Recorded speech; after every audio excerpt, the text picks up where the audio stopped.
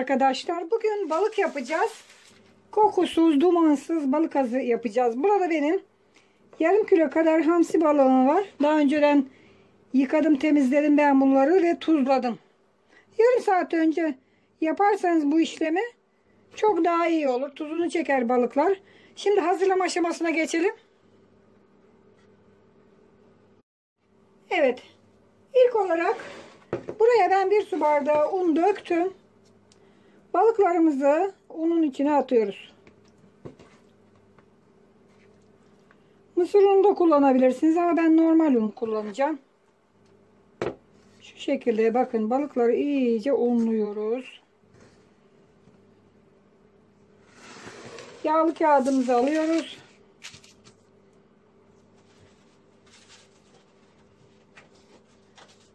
Yağlı kağıdın üzerine çok az bir sıvı yağ dökeceğiz. Çok fazla değil. Yeterli. Şu şekilde yağlayalım.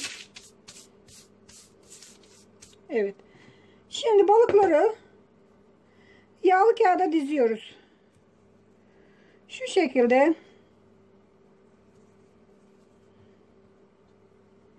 unladığımız balıkları yağlı kağıdın üzerine diziyoruz. Bu şekilde dizeceğiz.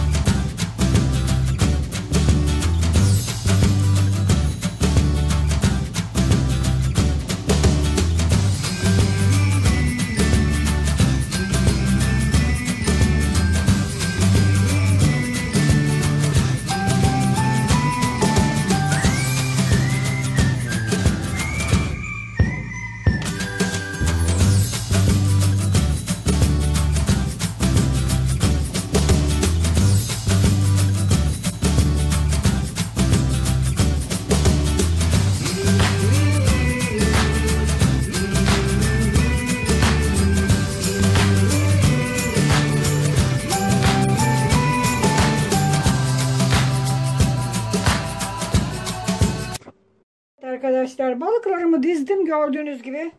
Hepsini alsın diye biraz sıkıştırdım bazı yerlerini. Şöyle üzerine çok az sıvı yağ yine gezdiriyorum. Çok az. Yani ne kadar? Yarım çay bardağı kadar olmaz bile.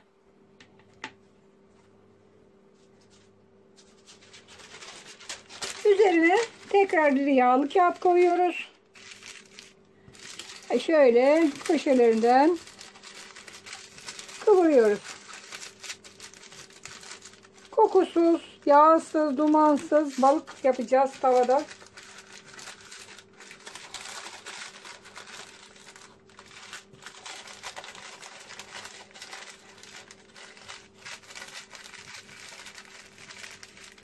Bu şekilde dolayı her yerini kıvırıyoruz.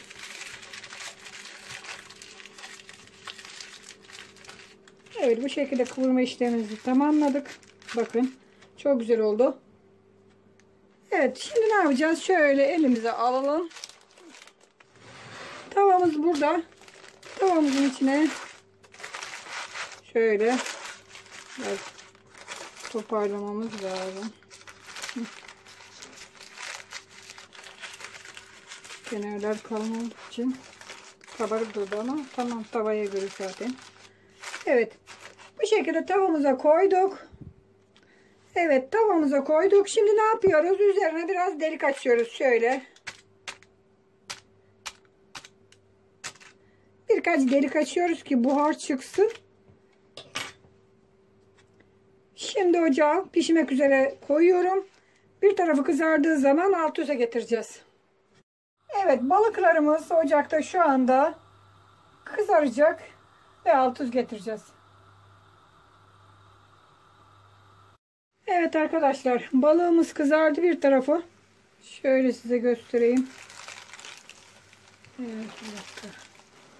Bakın, bir tarafı kızardı. Şimdi alt üst getireceğiz.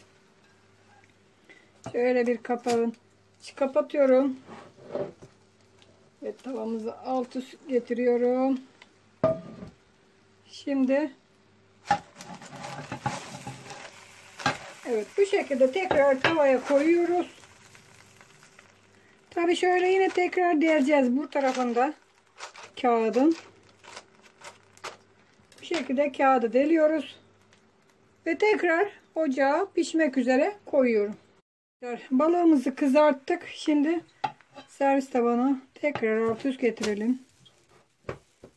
Şöyle.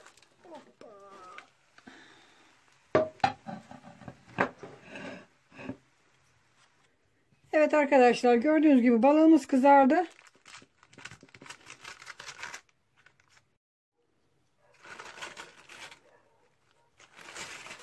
Bakın ne kadar güzel kızardı. Evet, şöyle limon dilimleriyle de servis yapıyoruz. Ve balığımız tüketilmeye hazır. Umarım sizler için hazırlamış olduğum kokusuz, dumansız tavada balık kızartmasını tarifini beğenmişsinizdir arkadaşlar. Tariflerimi beğeniyorsanız beğen tuşuna, kanalıma abone olmadıysanız